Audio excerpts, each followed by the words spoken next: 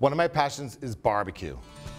Every weekend I'm with Team iQue, competing against the best competitors in the United States. We're in Windsor, Vermont. This is the New England Regional Barbecue Championships. We are the first New England team to win the World Championships of Barbecue. Step on up, folks. We got pulled pork, we got brisket. We are the world champions. We're the only ones who can say that. There are approximately 42 teams competing for Team of the Year points, for state championship points, and for an invitation to the Jack Daniels Invitational and the American Royal.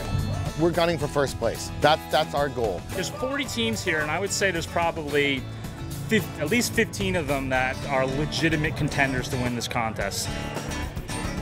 When we're competing in a barbecue competition, there's generally two areas. There's the barbecue and the grilling. The barbecue is Pitmaster Chris. He really has the design and kind of the vision of where we're going to go. We've been burning Vermont sugar maple in the pit all night, and one of the things we're looking for is a clean fire. We almost don't want to see any smoke coming out of the smokestack. A clean fire gives you sweet flavors. A smoldering fire gives you bitter flavors. The turn-ins are a 10-minute window, so we have, we're cooking all night for 18 hours, and we're trying to hit a 10-minute window to have absolutely perfect barbecue in that 10-minute window. For the grilling, there's a lot of different ways we go about it, but generally it's myself and Ed that will take the lead on those categories. The way to win a barbecue competition is not necessarily winning a category. The way to win is to be consistent.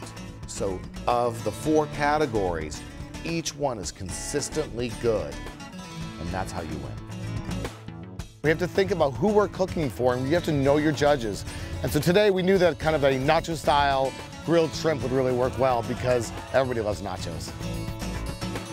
So you have this, ubiquitous plain box, and everybody's box looks the same from the outside. So what we want is it to pop. And does it just kind of give you an excitement? Do you see different levels? Do you see different colors? What you're focused on in a competition is really just that one bite. I'm getting one bite, one chance. That's it. You want them to go like, that is so good, I want more. Unfortunately, just because I like it doesn't mean the judges are gonna like it. But if I turn in stuff that's good and I feel good about it, then I'm happy. We did a good job today. We very carefully evaluated everything. We sent in our best product, so we'll see what happens. And our reserve champion for the Summer Sizzler 2011, iQue. The best part of the weekend is getting a trophy.